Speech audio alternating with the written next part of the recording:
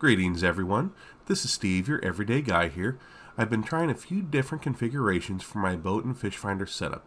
In today's video, I'm going to show you my latest configuration for my Garmin Echomap UHD 73SV and my Garmin Panoptix LiveScope.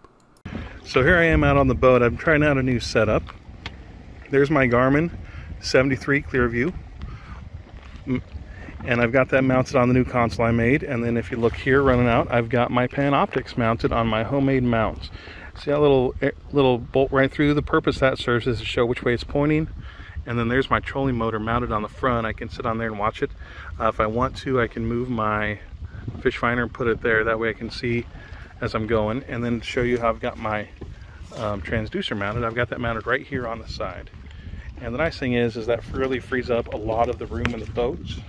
I'll give you a view of what that all looks like.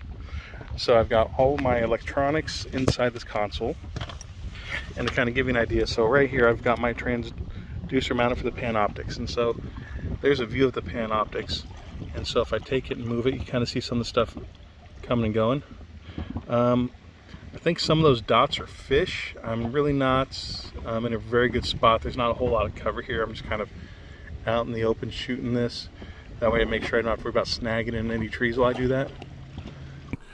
Here we have a view of the transducer mount with the boat out of the water so that you can see what it looks like. The transducer mount is fairly sturdy, but it is a low speed mount and I remove it when I want to go at higher speeds.